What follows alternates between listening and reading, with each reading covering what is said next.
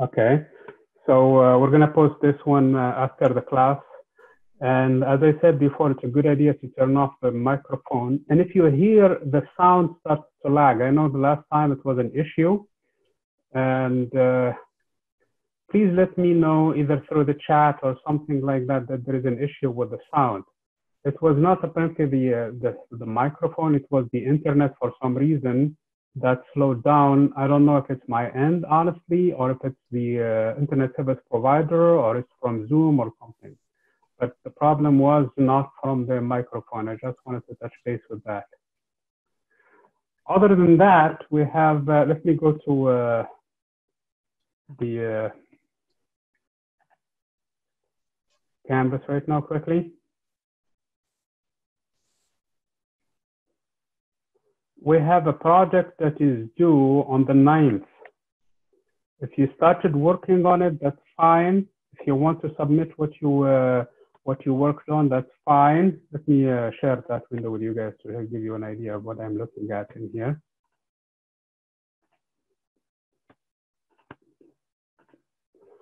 We have this project in here, the retrograde motion of Mars. I know at least even when we were in session, some of you have already started on this project. Those who did not really need to start as soon as possible because it's due on the 9th, which is not this Thursday, but the Thursday after. Next week, basically, it's when it's due, okay?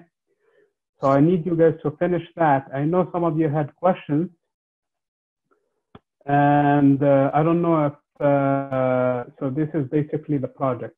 This file in here where it says the response form for the retrograde Mars motion, retrograde motion of Mars, this will be changed, okay? So if you did not submit this project, please do not, okay? Give me at least until the end of today. Tonight I have a class actually that ends at 10 p.m. So I'll try to do it before the end of the night. If not, by tomorrow morning, I'm gonna change this file right now. This file is a static file. Basically, you're supposed to print it, fill it by hand, and then bring it to the classroom. Since we're not doing anything in the classroom, I'm changing this file to become a PDF fillable file. Basically, you fill it like a Word file, basically, like a Word document. You fill it electronically, and then once it's filled, you're going to submit it back onto Canvas, because right now the whole thing has to be uploaded. We're not supposed to be meeting. I mean, we want to minimize as much contact as possible. And then this is a requirement, not just for us. The entire world is going through this thing. So I want you guys to do not submit your file if you're going to do it tonight. Wait until at least tomorrow night or the day after. At least you see the new version of this file. Once you see it, then you can upload it.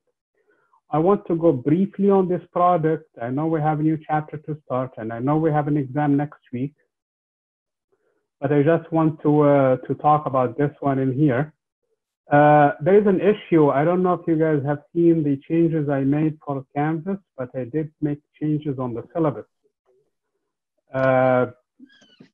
The biggest change that was made was the fact that at least there is a question mark that the school did not decide 100% on, and whether or not we will have a spring break and it's time or not. We took a week off, so now the school is actually, they met last week, and I don't know if they reached a decision or not on it. They want to probably continue instruction all the way through, including the spring break we're supposed to break. So there is a potential that class is not canceled there, okay? So that's something that I want you guys to be aware of. Also, today, was today supposed to be no class? Anybody knows? In the old syllabus? I think it was. But anyway, they changed the whole formula, so I want you to pay attention to the changes that were made in the syllabus. So when you go back into the syllabus, it's in here. This information is outdated. It needs to be revised, and I believe the 31st, when are we? The 31st in here? 3:30. Yeah, no, 3:30. The right. Yeah, yeah. It was supposed to be have no class today, but we changed that under the new syllabus to have this, because remember we canceled the class a long time ago, and I think that's pushing us in terms of the exam. So it's really going to be a problem. So we really have to work around that. We may do the exam after the spring break, if the spring break happens on the way that it was initially scheduled. So if I go back into the announcements, the last syllabus I sent you guys, I hope you guys had the chance to look at it. Every time you see a colored thing, that's where the changes are happening. I'm going to open the file in here. And if I open it, it's going to take, you're not going to be able to see it. So I'm going to stop the sharing of that file. Although I'm going to come back in here and share that one instead, which is here. So this is the new syllabus. So instead of we're meeting in PL 123, of course, we're meeting now online. And the instruction is happening mainly on Canvas. Everything that you see in here in blue are the changes. So each chapter will be in its own discussion section, like you have already seen if you didn't see that. Lecture will be conducted via Confer Zoom, which is where we are right now. Every lecture will be a recorded lecture like this one will be posted back on its discussion session. So right now we're still doing we're starting chapter 6, so we're gonna put this on chapter 6. PowerPoint slides when applicable, and they are in this case, they're gonna be uploaded, but I'm going to upload them in PDF format. So they are transferables, because when you have a file that is in PDF, that is a portable document file, it can work on any platform. But if you send it to somebody in PowerPoint, some people don't have it and they cannot open it. And if they do have it, it may change the format and it may not be readable. So that's why I use PDF all the time. And that's why I actually like PDF, because PDF can serve as format. Anyway, that's one thing in here. All assignments are going to be submitted online. There is no paper submittal. So if you don't have access to an imaging device, you're going to have a problem. That's why I'm changing that the project. Anything from now on, if we're going to be required to be submitted to me, to be in a PDF format, if possible. If not, I take anything else in text format, an image. That's what JPG stands for in here. Any image will do. Okay. If you can have access to a PDF maker, there is a PDF maker actually on your computers. What is the chat session in here? Okay, there is something called Qt PDF. PDF is a free software that you can download on your computer and print directly from it. So when you go and print, one of the options after you download it and install it successfully on your computer, you're going to have this one in here called the Qt PDF. I put this one on the chat room. And also, there is another thing also called PDF Creator, I think. But anyway, when you download this one, you have to be very careful, because you have to download it from something reputable. And something that I trust all the time is this website, CNET. So you're going to download those things, try to download it from CNET. Don't download it from anywhere else. You might end up with something that you don't want. If you have any time version 10 or more of Windows, if you have a computer with Windows 10 or newer, you're going to have Microsoft has something in it now called Print to PDF as a printer option on your computer. So if you have that, that's going to convert any file that you have in there into something called Print to PDF. So again, you can convert any document that you want to PDF. If you don't have that, there is apparently a website out there. You can upload stuff to it and it's going to give you stuff on PDF. PDF is good. Like I said, it can serve as your format. There is no ifs or buts about it. That's how it looks. That's how it's going to come out. Now, if you can do PDF, don't worry about it. Send it in whatever format that you guys have. I take Word, I take Excel, I take any word processor that you can think of, I can handle. There is no problem with it. Text, image, if you want to take a picture with your phone and send it, that's fine too. As long as, and this is key, you can read it. If you can't read it, I can't either. So that's the rule of thumb. If you cannot read what you basically take a picture and it's tilted and you try, oh, this doesn't look like what I meant, then please do it again so that I can read it for you. Otherwise, I will not be able to do it. Okay. Everything is going to be conducted online. I just want to touch base on this one to make sure that we have that understanding, because this is now the new official discussion, the new official syllabus, basically. Anything that contradicts this syllabus in terms of format will be either modified or ignored. Okay. So, chapter 6.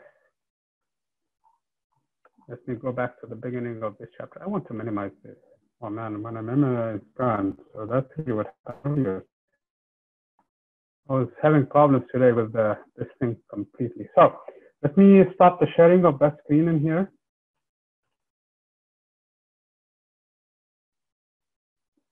Stop share.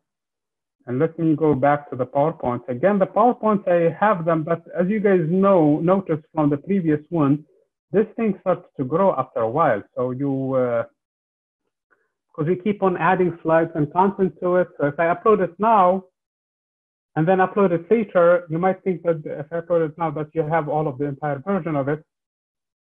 So what I was thinking to do is actually refrain from uploading it until we're completely done with the lecture. Then I upload the finalized version of the PowerPoint. That way you'll have a final recording of it. So you're looking at this screen. So we're going to start this chapter in here. So this is chapter 6. And chapter 6 deals basically with the astronomical instruments, namely telescopes, okay? Because we look at instruments in the universe, we look at objects in the universe outside of Earth, and at this point, we mastered the technology of telescopes. And the telescope basically collects light. It tries to discern light from one way to the other, different frequencies basically, and gives us an image of the object, tells us basically its structure by analyzing the light that we receive from there, and persists the data. So there are three basic functions what the telescope does: collect light, filter it, and then persist or analyze to help us analyze the data. So that's basically the three things that we do with the telescope. There are different kinds of telescopes depending on the frequencies that are used. There are the visible range light that are within our own eyesight. And there are those that are in the infrared region, and there are those that are in the ultraviolet region, basically. And depending on the device, there's different technology that is involved for it. One of the common themes that I have personally noticed is that, I'm sorry, somebody sent me a message actually from another class. Anyway, one of the common themes that I have personally noticed when teaching astronomy is some of the students are really interested to go and buy their own telescopes after the classroom, after they take astronomy class, because they want to acquire, to get their hands onto a device so that they can use it. The advice that I usually give is, it's like basically going into the showroom and trying to buy a car. Usually you never hop into the first car and tell them this is this. Usually try to look, see around, see which one you like, which one you don't like. And this is more of a personal choice. So try them first before you buy them, okay? But part of the purpose of this chapter is actually to give you an idea how a telescope works, so that actually when you go, you have a rough idea how what you want in a telescope, okay? We're going to talk about that technology. Again, we're going to start with the easy ones first, and then we'll build our chapters in here.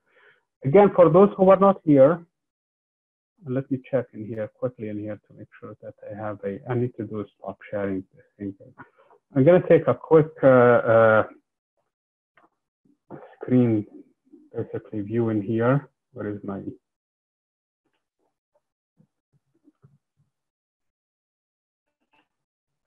So that I have everybody who's here, at least in terms of attendance, to get full credit for the attendance. Okay. Let me go back into the sharing the PowerPoint.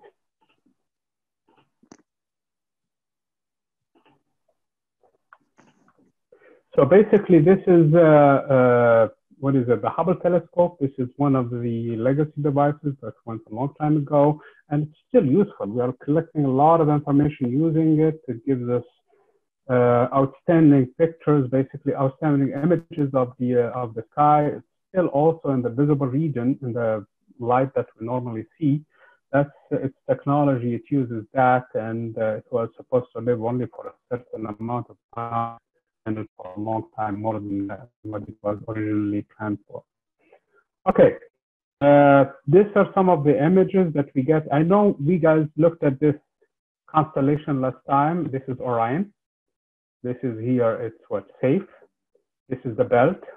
This is Rigel. This is Bellatrix, and this is a Betelgeuse. So these are the stars of Orion. Now, this part of Orion, I don't know if we had a chance to talk about it last time or not. When we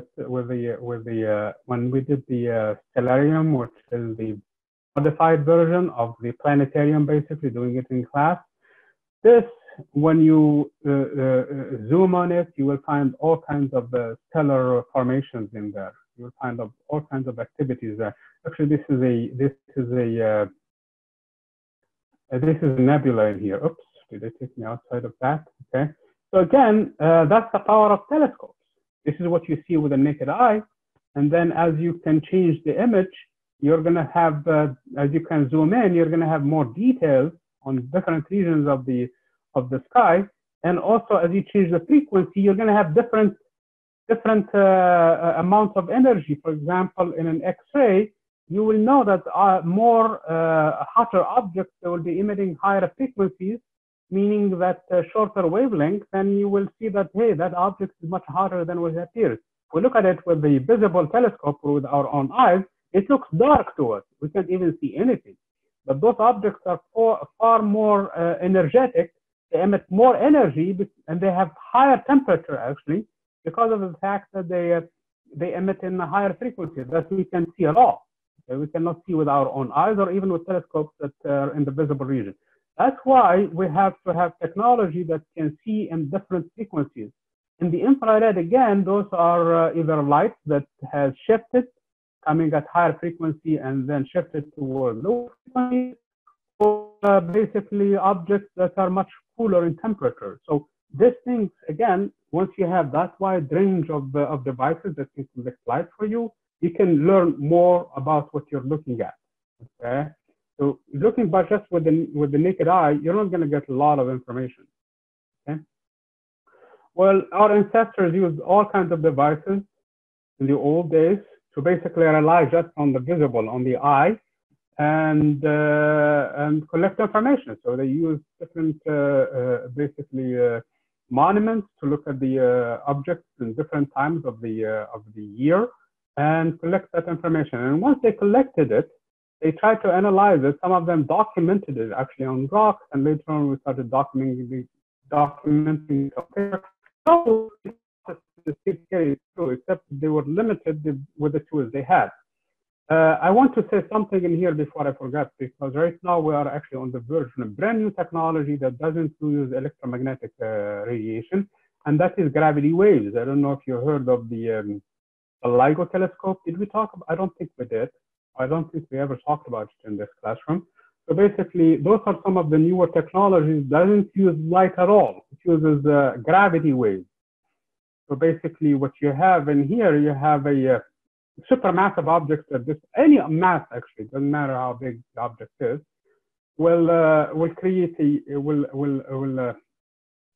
is of course, according to modern physics, according to relativity, they form space-time continuum. They form the entire fabric where everything sits on, and as it moves, it's going to create waves in that environment. Of course, the more massive object, the more intense that radiation is. So right now, the only objects we can study with that technology are basically black holes or neutron stars. Those are the supermassive objects, or concentrated enough objects. When they interact, they do so in such a way they create disturbances, and we were able to collect them, and we collect them all the time.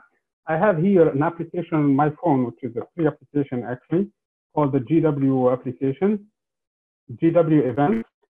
this gravity waves this. I don't know if you see it or not. There is a reflection from the mirror in here. So, so this one gives you basically all kinds of things that are happening, collisions that happen between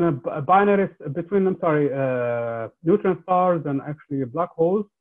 I think they still start collecting data because part of this project involved hundreds of people working on these things, and they stopped working because of the fact of this pandemic that is spreading around. So they too were affected by this one. So they are not collecting data anymore. They are not actually analyzing because this machine has thousands and thousands of instruments, and they need tweaking and adjustments and things like that. And they need a lot of people working on them.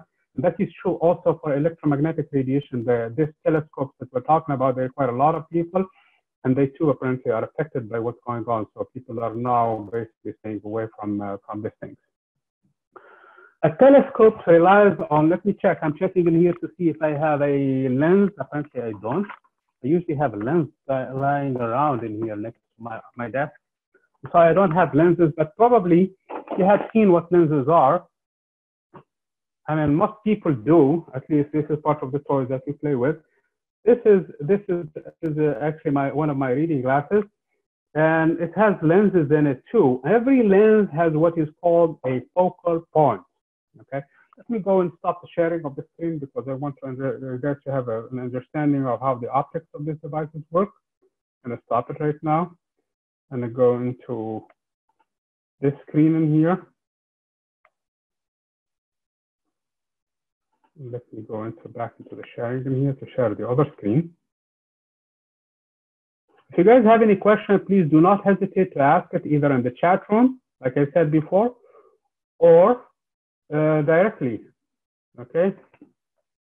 So any optical devices, they rely basically on two laws. Okay, those are the laws of reflection and refraction. Okay, so let me get into these two laws first of all. Those are called Snell's laws, S-N-E-L laws. That's his name. Okay, he worked on this one. Actually, a lot of people worked on this one. If you, this is one of the things, one of the few document things that Greeks have done experiments with. Greeks are known to have worked on philosophy and mathematics, and did everything basically on paper, except, and they did not do a lot of hands-on experiments. This is one of the things, few things that they have worked on.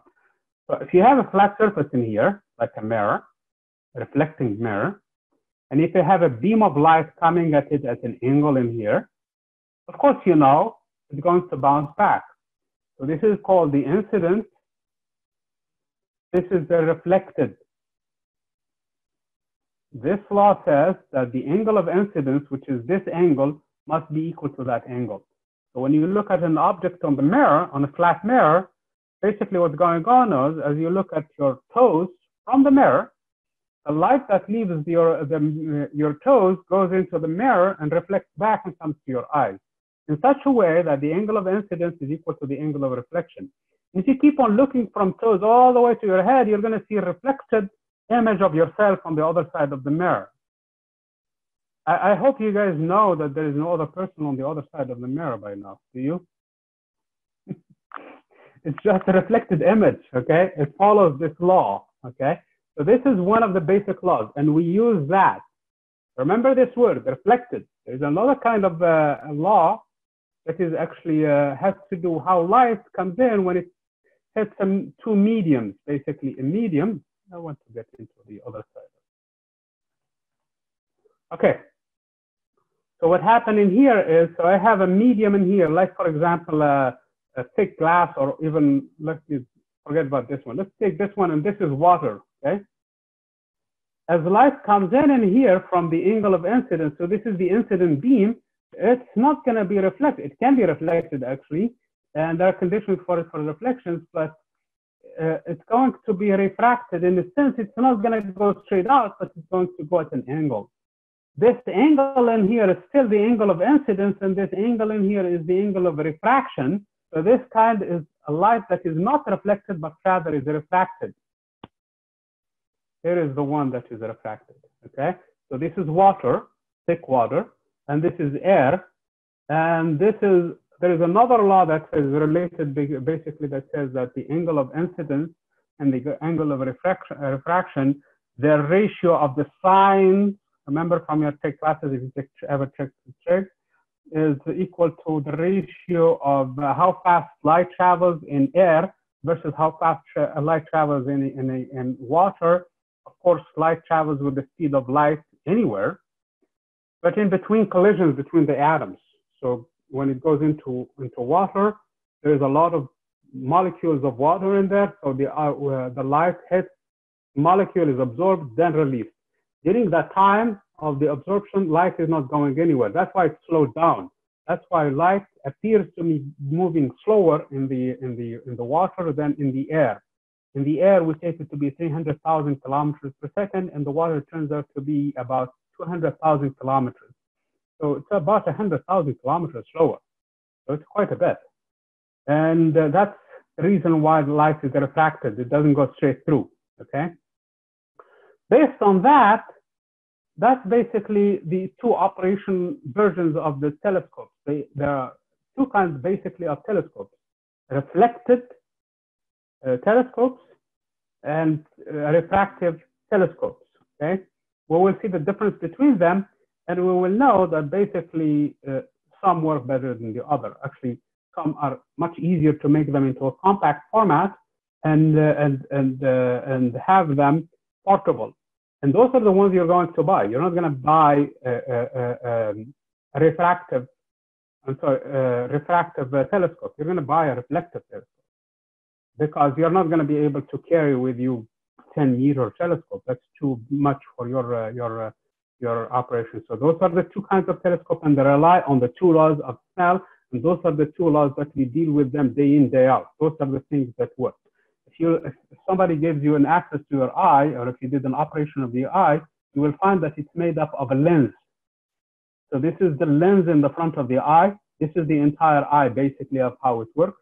On the back of the eye, there is something called the retina.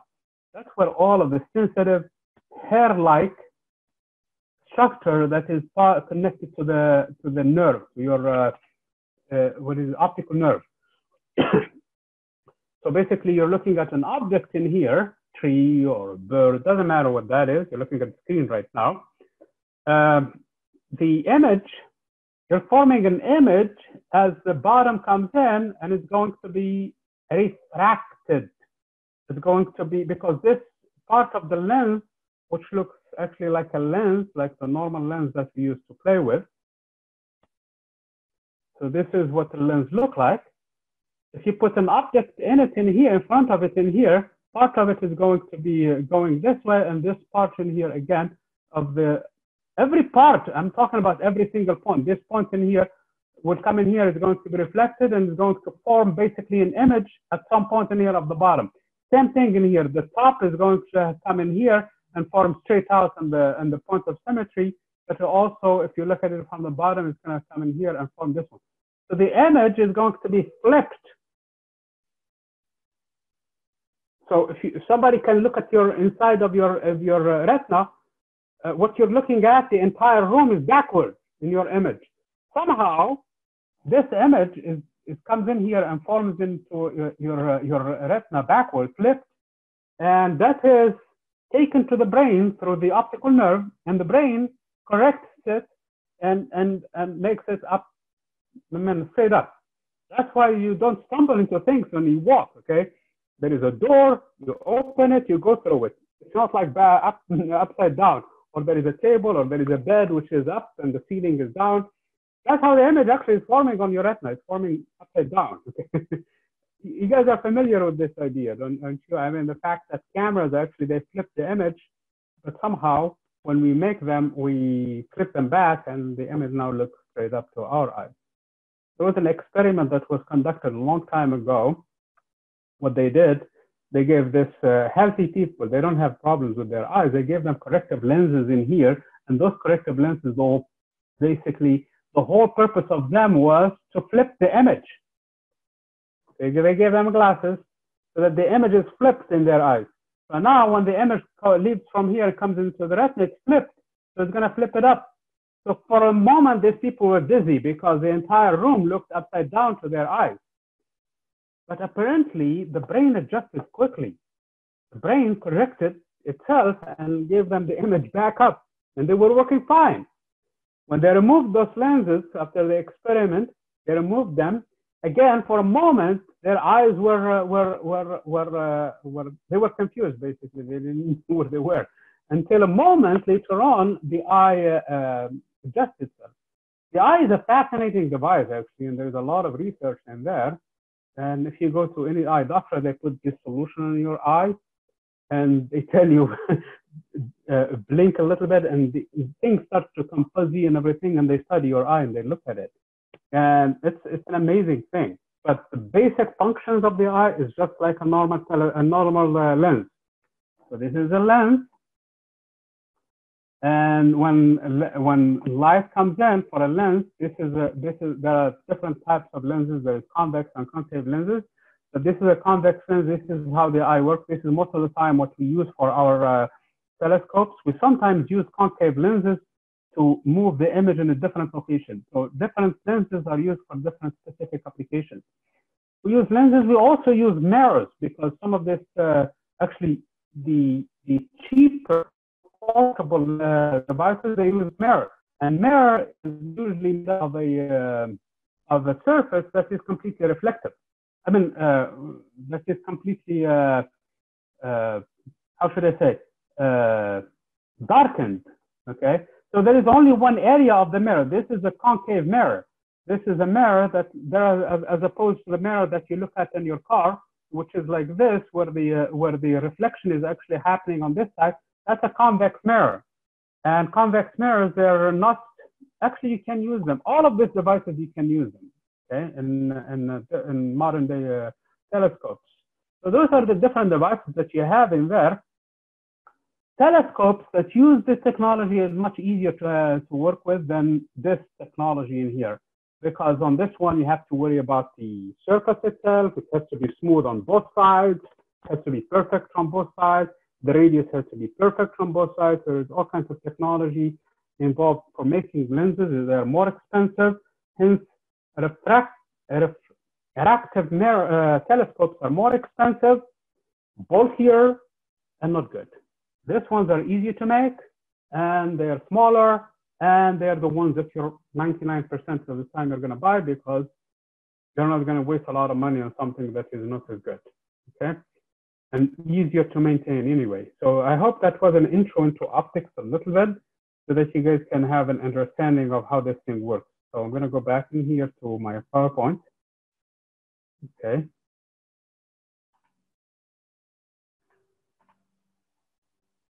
Okay, I guess it works in here. So let's stop it from there.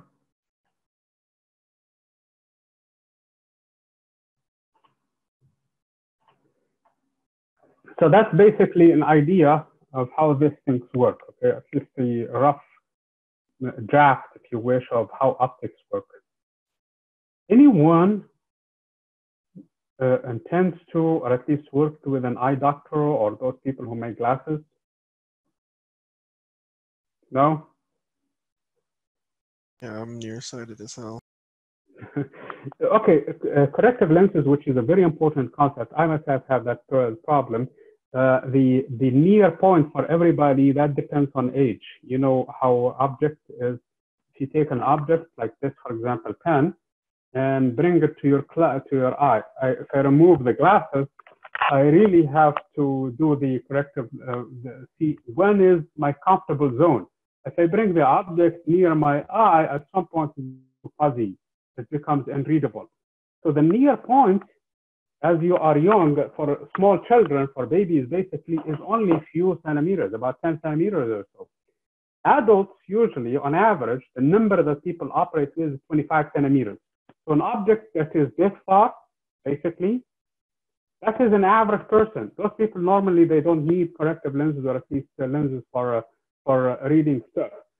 As you get older, usually the near point moves further away, okay? That's why when you're trying to read a book, for example, you need reading glasses because you want to bring the image that is further away closer to your eye. So the reading in here, they bring the object closer to your point so that you can read it comfortably. And as you get older and older, you need more and more magnifications on this because your point is getting further and further away. And so you need to bring these things, and you probably need more correctiveness. And then there are deformations with the eye. There are some eyes that are short eyes compared to, and the image does not really form on the retina itself. Let me go back into the, it's really a fascinating topic in here. Are you looking, what are you looking at right now? Are you looking at the PowerPoint or the, okay, let me go back into this thing in here. So the eye itself is, like I said, is a fascinating object, and people study it all the time.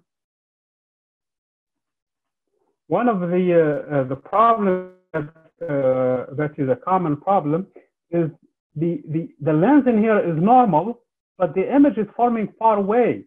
So you need to bring the image to the retina again, so that the nerve, of course, the image is not focused at this point. So you would want the image to be forming sharp on the retina itself, not to this point in here. So you need actually a, what is it? Is it a converging lens? I think a converging lens will do. Will bring the image down to a focal point in here. The magnitude of this one, what is the focal point in here, depends, and again, what your eye is, how far is it from what it's supposed to be.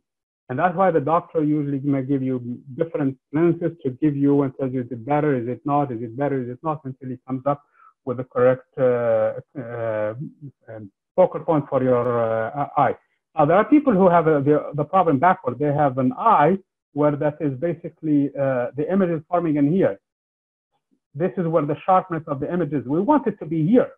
So what they do in here, they have a diverging lenses to push the image to where it's supposed to be, to the retina. And again, they give you through the same process, adjusting back and forth to find the proper focal point. So what is the focal point? I know it's part of the slide. What is the focal point? Every lens, whether convex or concave, has a focal point, except one of them is positive and one of them is negative. So if I take an object at infinity far away, star, for example, star is at infinity. So it emits light. All the rays that come from the star come in the same, they come parallel because it's far away. And when things emerge from far away, they are more or less in the same direction. Actually, they are in the same direction. So all of this light, when it comes in, they will all focus into the same point. This distance is what we call the focal point. This is a property of the lens itself. Some lenses, they are curved more than others, and that's where that distance is relevant. That's where the distance becomes different. Okay, so that's the focal point. Now, for an object like this one, and now if I don't take an object at infinity, but rather close from it, in here, for example, the image is going to form in here, and it's what we call a real image. Okay. Now, if I bring the object closer than the focal point, actually the image is not going to form on this side, it's going to form on this side.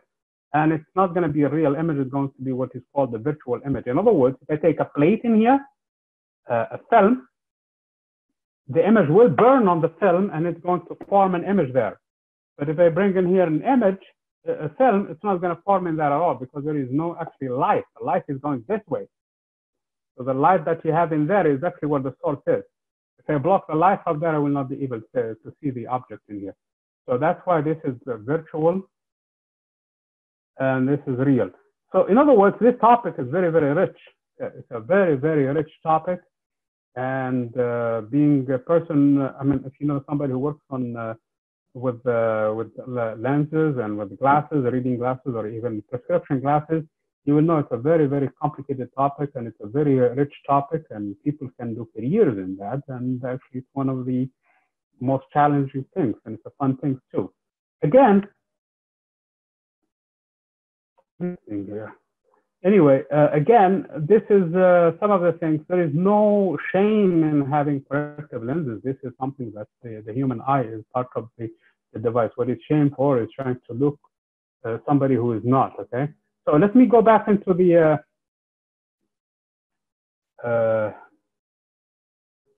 PowerPoint in here where we were. Okay, so again, this is the focal length. The focal length is where all the rays from infinity goes and meet, basically. Or, in the case of concave lens, is where they would have as if they came from. Okay, convex lens has a virtual focal point, not a real focal point.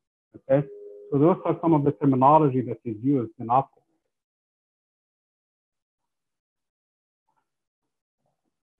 Okay, again, these are the two types of telescopes that I talked about.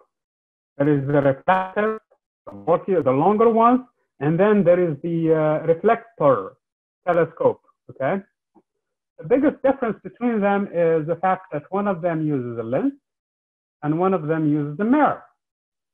So with the lens, basically, as the light comes in from the star or from a faraway object like Mars, for example, Mars or even Jupiter, planet-like, that reflects light of the sun.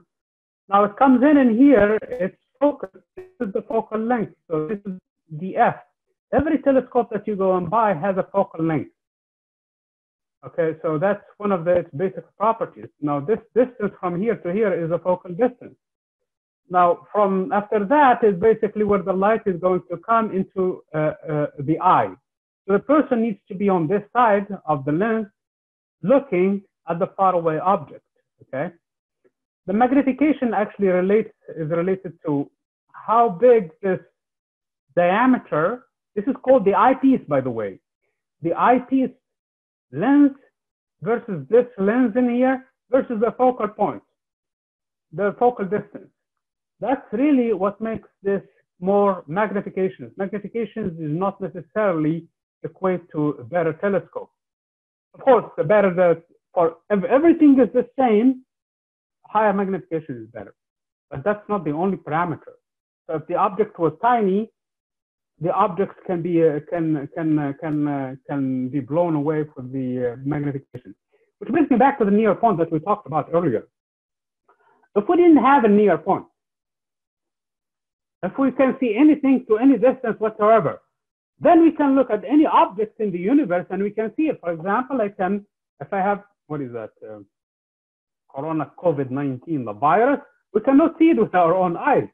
But if in case we could see any object at any distance, I can bring it all the way closer to my eye and I should be able to see it. Of course, I cannot do that now, especially with this virus being as nasty as it is. So the point being in here is we have a limitation on what we can see. And that's why there is that near point. And you would want the object to be as comfortable to your eye as possible so that you can look at it.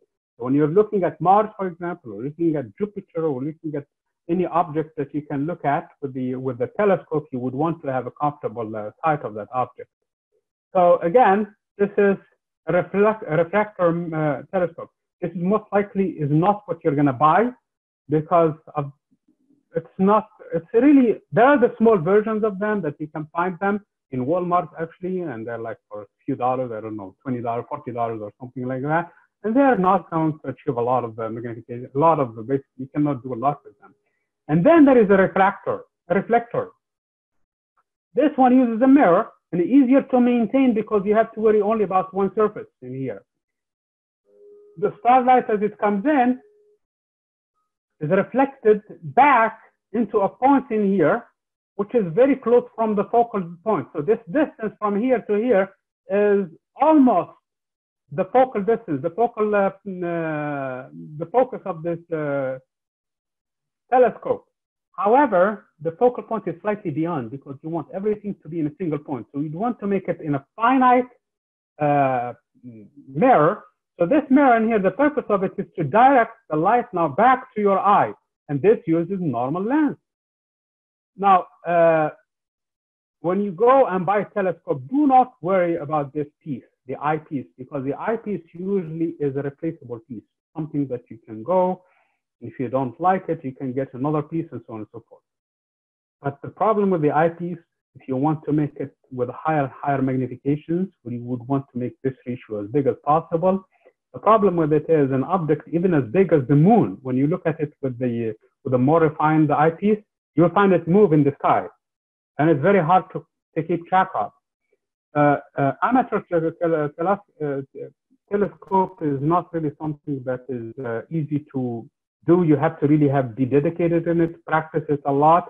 And once you do, you will develop techniques to track objects in the sky and be able to see them. So it's not something that is from the get-go, you go and buy a telescope, you open it, and then you put it in here. Now I can see Venus or Jupiter or whatever planet I'm interested in. Again, this is really what makes it for a telescope. This is the one that you're interested in. What you are actually far more important for you in here than the magnification is this area, is this radius, is this diameter. The bigger it is, the moral of the story, the better it is. Basically, that's what that thing is. And the bigger it is, the more expensive it is. And the bigger it is, the more required maintenance, basically. You have to make sure that these two mirrors, the primary mirror and this mirror, secondary mirror, are properly aligned. Okay, and for that, there is all kinds of tools that you can go and make sure that the alignment is maintained all the time. I mean, some of them now are much easier than others to maintain, but at least you have to worry about this part in here when you're working with it. And again, this part and this part have to be properly aligned so that when you look at an object, you can see clearly. Sometimes you have to clean this area, but you have to use the proper cleaning materials for it, and that's really something that you have to maintain. Again, also the alignment of this two is important too. But this one is of a more problem in terms of maintenance than this one. We have an understanding of how these two basic difference in telescopes are? Yes? Okay.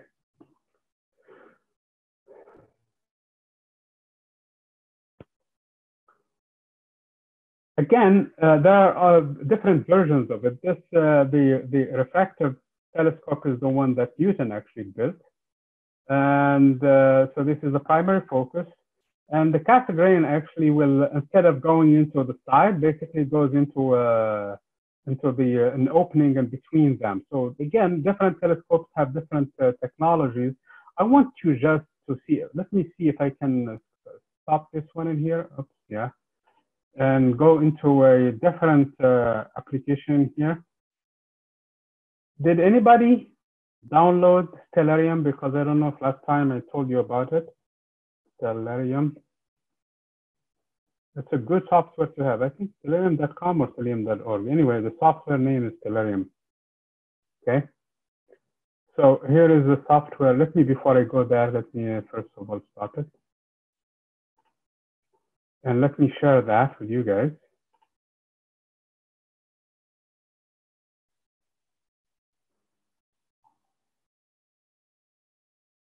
Where is more? Show more windows.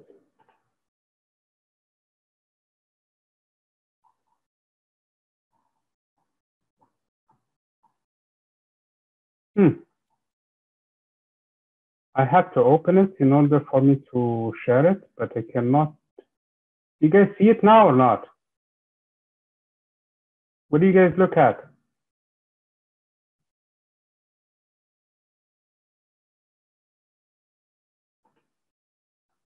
Okay. No, you're not sharing the screen right now. Yeah. I tried to get into it, but I can't for some reason. Anyway, there are some important tools in there, which are I'm trying to get into, and that is basically the telescope tool, which is a very important and powerful tool in this one in here. And oh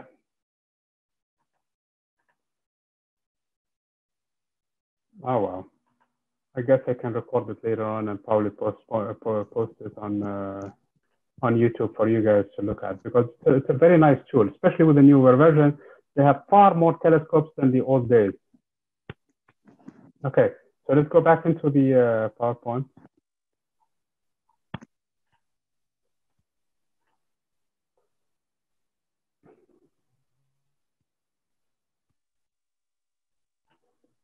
So these are the basically the two primary ones are, the Cassegrains are a little bit more expensive because they have all kinds of complicated machinery in there. And especially in terms of maintenance, they're actually a little easier to maintain than the Newtonian telescopes. So I guess sometimes you can get a telescope, and that's another thing actually from, let me put this one in there for you guys, because actually if you are interested in buying one, there are some very, very nice ones that are not expensive at all. I think they are all within reach. So let me stop this one quickly and add the thing in here.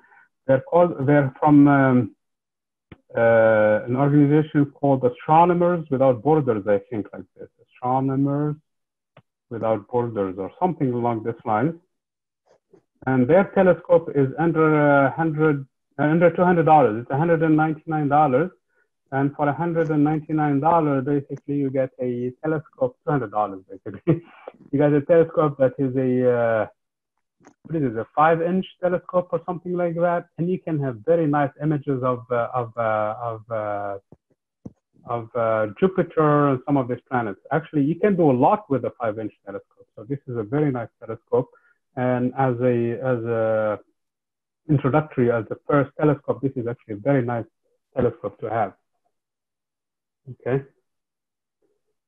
So let's go back into the PowerPoint in here.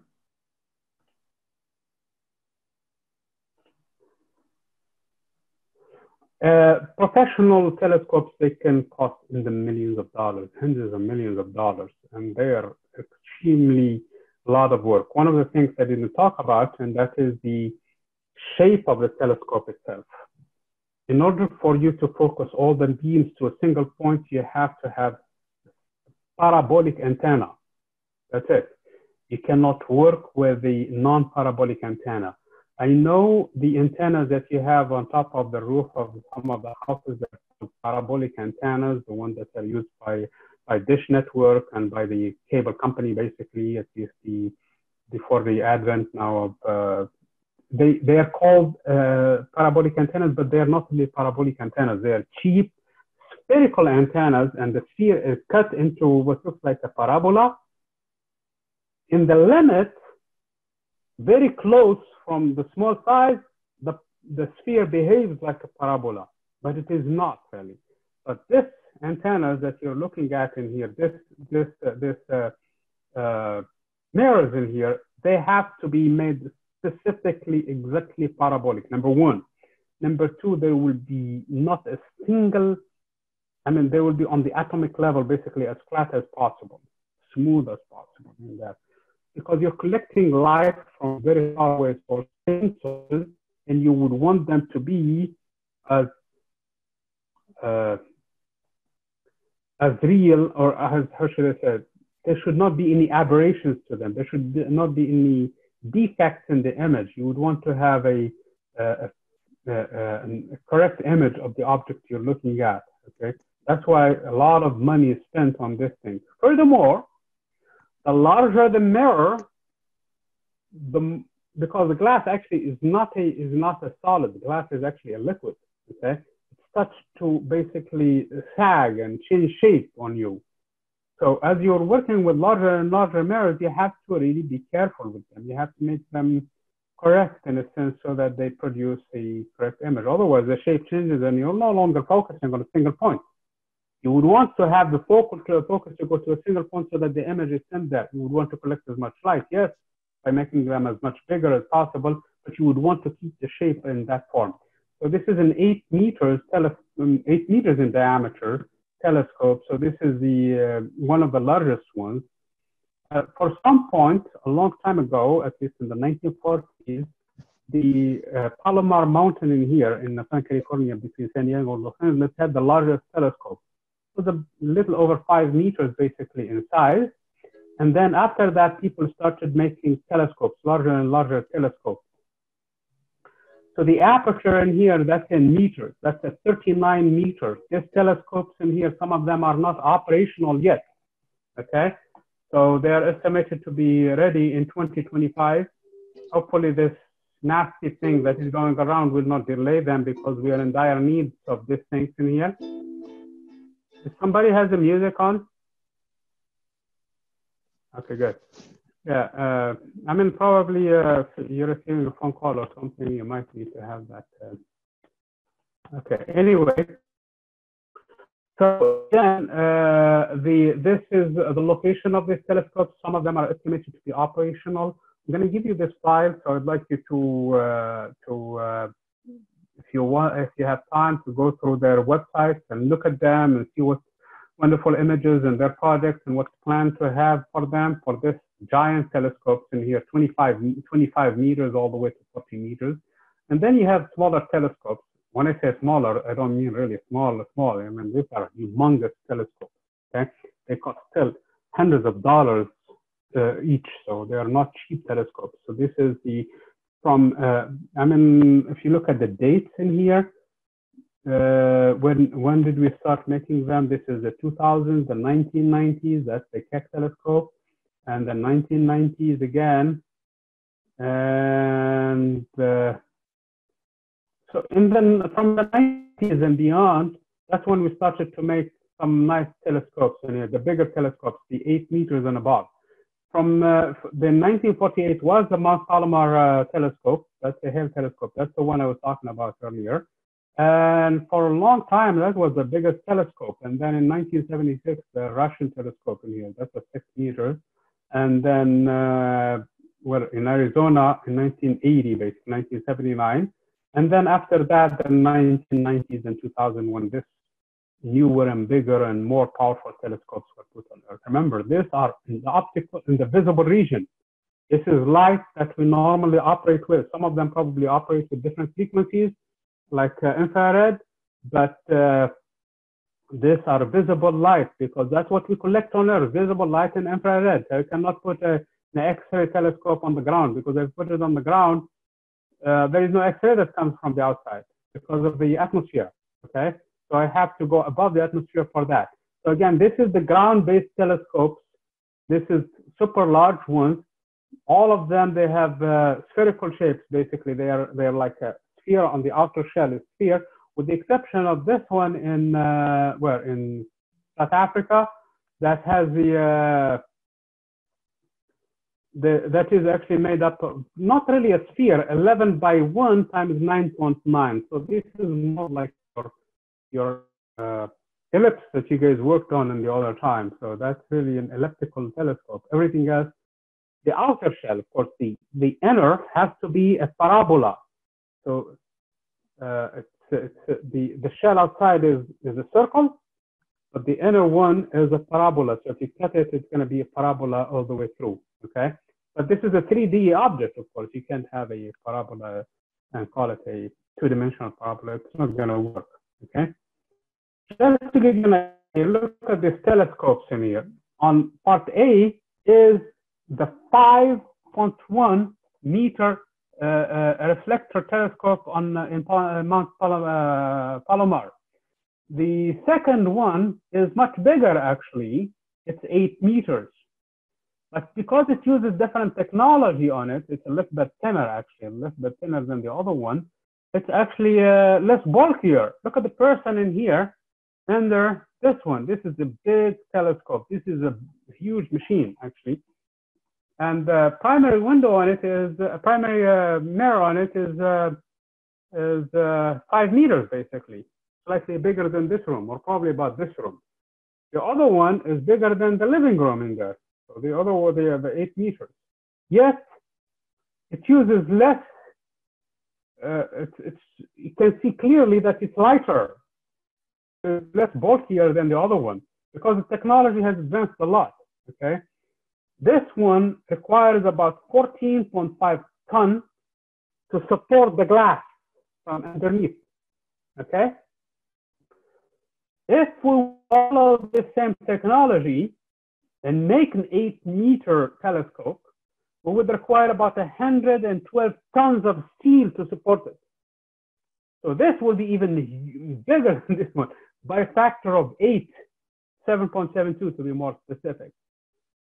But we don't do that because the technology has changed, and actually there are computers underneath that always do corrections, basically pinpoint accuracy, where they go and support specific points in there, and keep it actually with computers, computer aided, always in place, because this is a much bigger shape. So the area is grown by a factor from 8 meter diameter all the way to from 5.1 all the way to 8 meter.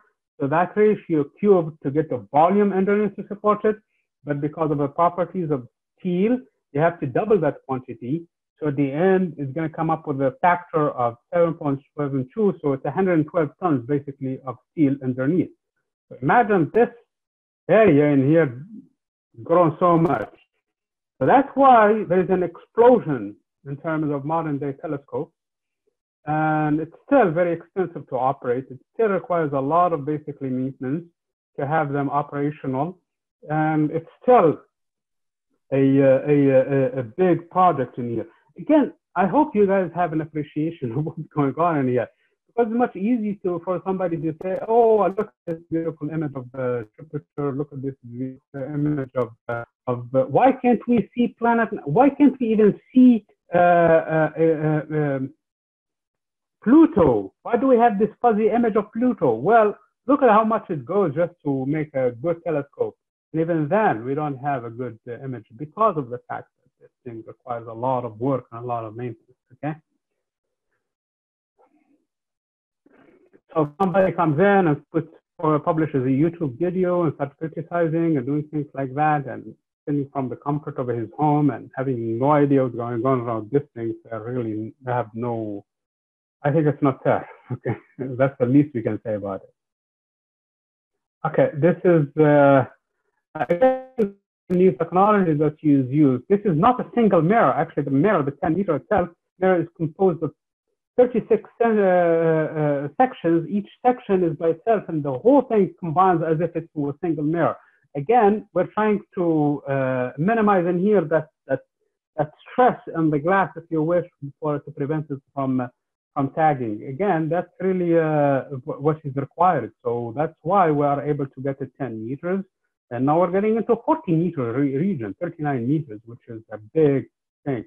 39 meters, you're looking at a half, basically, football field. This is huge. That's a huge telescope. This is not a radio telescope. This is not the one that use long wavelength where you don't have to worry about the surface and the metal can have all kinds of nonsense in it. This is still visible light, so it needs all kinds of care in it. And yet we're talking today on 39 meters. Of course, we don't have it yet, but once we have it, it's going to be a big revolution. Hopefully, we'll have even better pictures of the nearby object. This person, Hale, was one of the people, actually, was the leading person who started working on telescopes.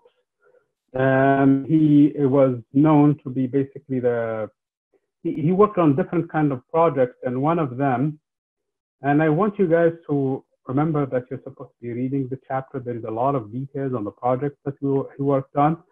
And he built some of these telescopes. This is the Earth telescope, which is a 40-inch telescope. Just by looking at this telescope, you can tell it's a refractor, not a reflector, just from the length of it, okay? So I know it says in here it's a refractor telescope. Unlike the previous ones, which are actually a reflector, look at the surface. And here, this is actually a reflecting, and here it says reflecting. You have a mirror in here. As you can see this mirror, what it's doing, it's sending the light to this secondary mirror. Do you guys see the structure, at least for the 8-meter telescope? This is the primary mirror. This is the one that collects all the light. And there is a hole in here because it's sending the light to the focal length of it. So if you measure this distance from here to here, if you know this is 8 meters, you can find what the focal length of this one is. So as this one is sent in there, then from there, you're going to send it back into, looks like it's a cathode ray, where the light is collected and analyzed by computers. Now, modern day big telescopes, they don't have a person actually sitting behind them and looking and trying to see here and there. At least the big telescopes don't. They have all the time computer monitor devices, and usually computers pick up events and tell you what's going on.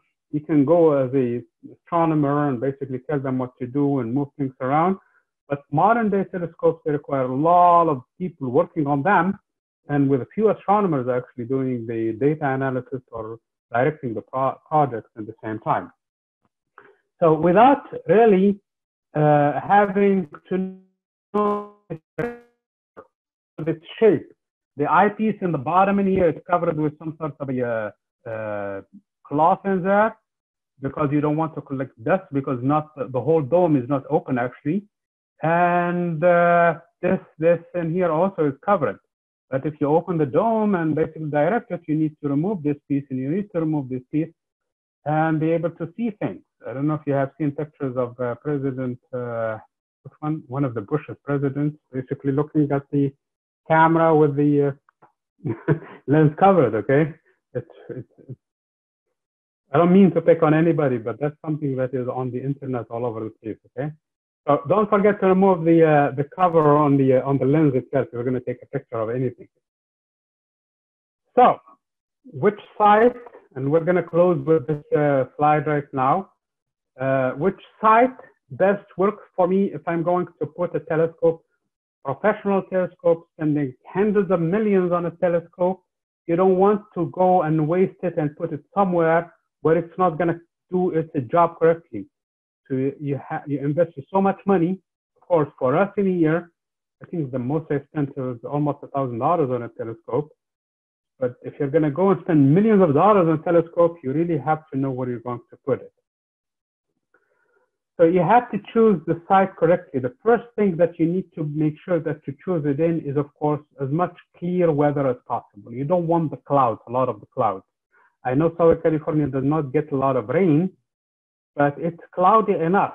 So you need to find the least cloudy points on the planet to use your telescopes in there. Apparently, Chile, and that's why if you go back a few slides in here, most of these things are in places where there is not much rain, at least the newer ones. I know the California one in the old days and Russia and all of that. But look, this is Chile, this is Hawaii in the high mountains again, where there is not a lot of activity in there in terms of weather. And South Africa, Chile again, Canary Islands. The Canary Islands are small islands next to Africa, next to Morocco actually, but they used to be part of Spain. I don't know if they are their own country or not. I think they are not a country, are they? Anybody knows? Canary Islands? I think they're still part of Spain. I'm not sure. Anyway, this is Hawaii. Texas, this is a 9-meter telescope. This is a big telescope in Texas. Arizona, 8.4. Chile again. Hawaii, Chile, Chile and Hawaii, and Chile again. You see, if you're going to build this thing and you're going to spend millions of dollars, you better put it in the right place. You don't want to waste it and put it near Los Angeles, okay? There's a problem with Los Angeles.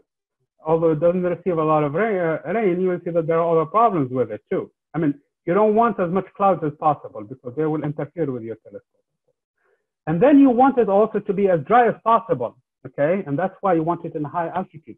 So even though it can be does not have a lot of clouds, it's not cloudy, but the moisture in the air will alter or will change or will ruin the picture basically, and you will have. And we talked about the rainbow effect the other day. The beam as it goes through the visible light will be reflected in different ones, and then you will have the light that is breaking in different frequencies just because of the water in the air. That's the rainbow effect basically. So you want it as dry as possible. That's why you go as high as possible. And then you want it to be very far away from cities. You want it to be about 100 miles from a city. So that's why the desert areas are better, because you don't want to have pollution from light. Light from the city will emit a lot of radiation, and that one will interfere with what you're looking at, will not give you a nice image. If you have had a chance to go to the desert here in near Palm Springs, no, not Palm Springs, 29 Palms, what is that one? Joshua Tree. At night, you will see that the night is much, much nicer than the night here in Los Angeles because of the fact that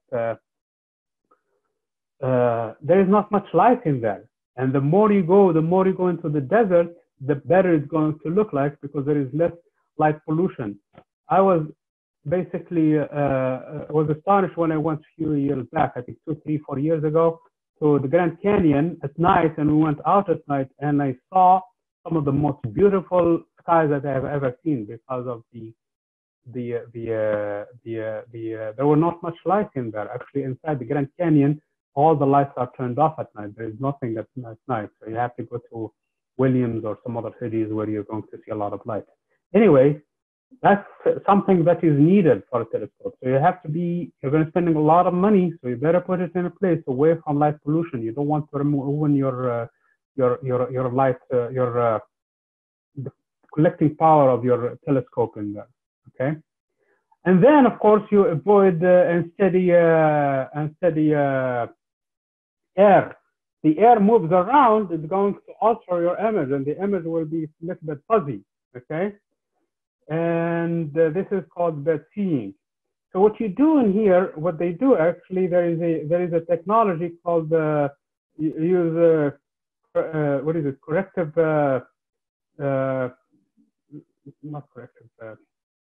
The word escaped me right now. I don't know if it's in the next slide. No. Okay, I think it's in the slide in here. Adaptive optics. Yes, adaptive optics. That's the word that we use.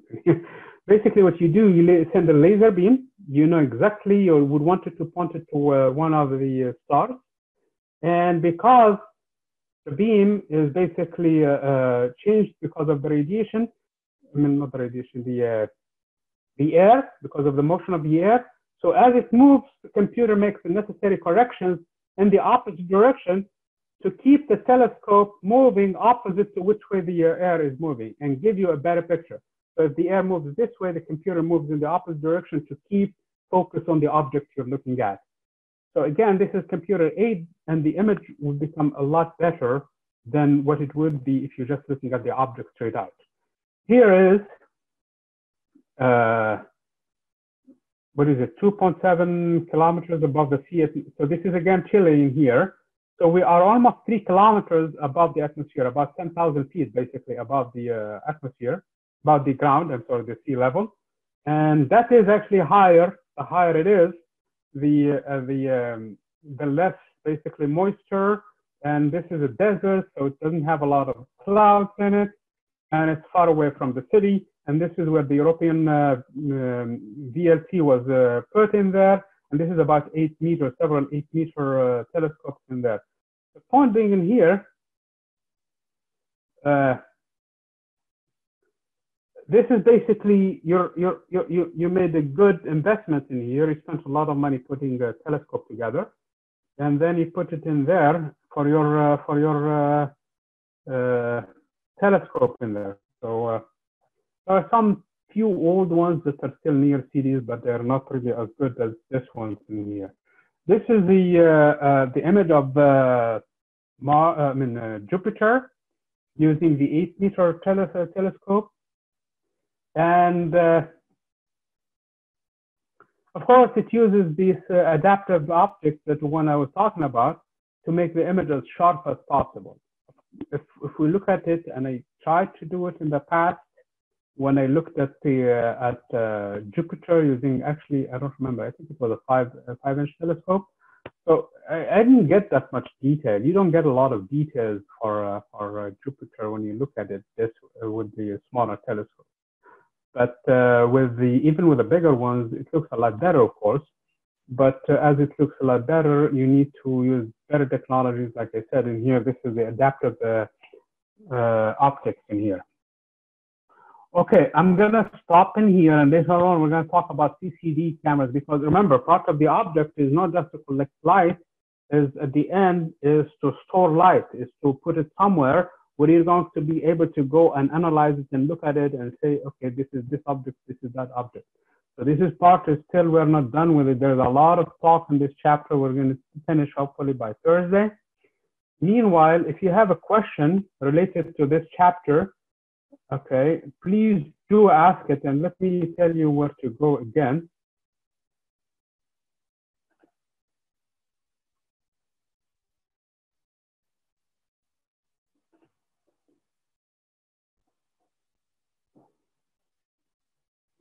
Okay, let me stop the sharing of that screen quickly. Stop. And let me share this screen with you guys.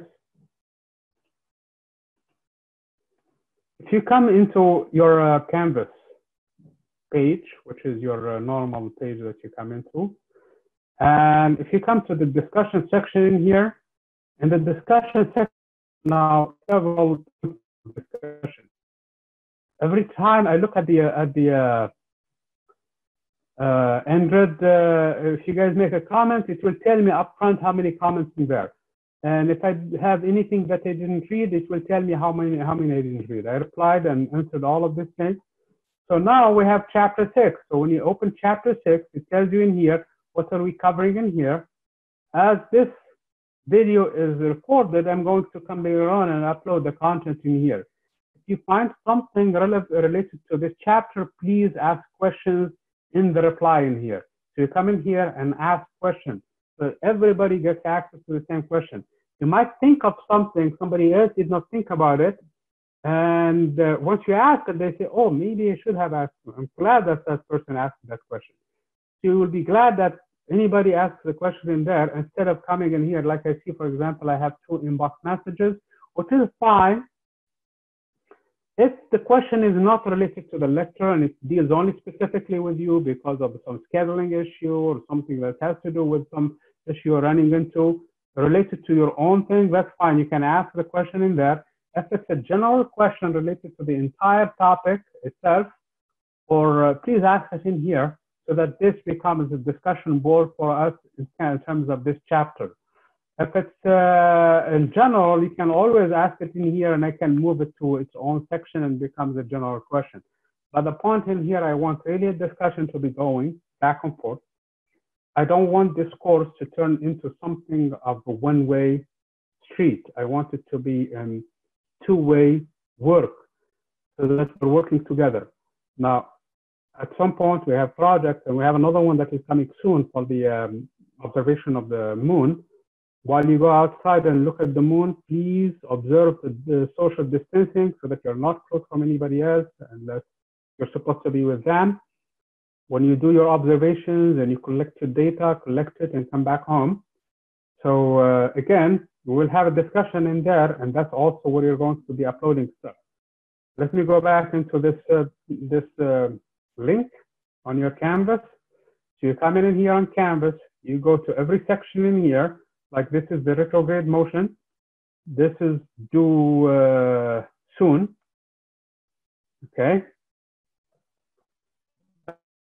And if I have a question, I'll be more than happy to answer it in here.